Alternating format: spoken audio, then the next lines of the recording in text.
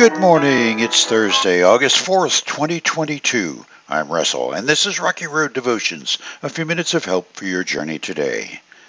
Our devotion today is entitled Real Strength, and our scripture is Psalm chapter 33. What joy for the nation whose God is the Lord, whose people he has chosen as his inheritance. The Lord looks down from heaven and sees the whole human race.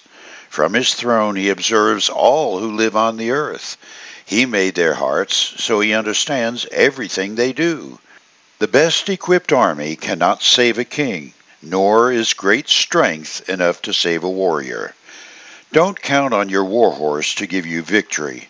For all its strength, it cannot save you. But the Lord watches over those who fear him, those who rely on his unfailing love. He rescues them from death and keeps them alive in times of famine. We put our hope in the Lord. He is our help and our shield. In him our hearts rejoice, for we trust in his holy name. Let your unfailing love surround us, Lord, for our hope is in you alone. The Psalmist makes me think of the absurdity of strength, the far as the east is from the west difference between perceived strength and genuine strength. Imagine a 4-year-old child angry at his father swinging his fists wildly at Dad's face. He imagines he will do damage, but doesn't have a strength that will sate his anger. Consider the imagination of a little girl dressed in her best Walmart princess costume. What throne in all the world belongs to her strength? It's all only in her mind. Picture a young man 3 days after graduating from college, dressed in a new suit he purchased with his new credit card for the interview with a prospective employer. His bank account is down to $1.84. But the bills from tuition to earn his degree weigh in at $86,000.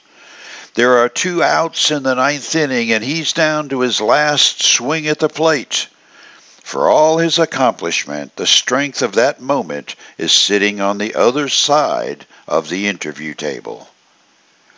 The genuine strength one possesses can never be measured except in relative position to absolute strength. It's often said that the President of the United States is the most powerful person on the planet. But the powers of the office, which by far supersede the powers of the human being in that office, are only granted by the will of the people who elect presidents. And even then, the checks and balances of our governance question that power. Genuine strength resides outside of time, space, and creation. Ultimate strength belongs to God alone.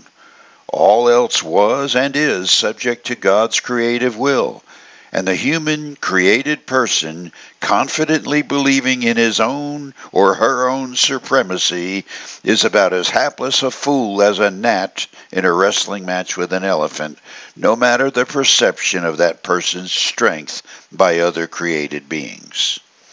For you today, is your hope in your dreams, your abilities, your determination, or even someone who you perceive champions your best interests? Do you sense strength coming your way from that promotion, that salary increase, or new nutritional regimen? Have others told you how much they admire your accomplishments?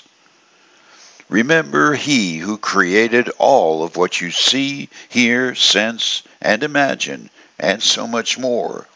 His genuine strength is to be found in his unfailing love for you. You chew on that as you hit the rocky road. Have a blessed day.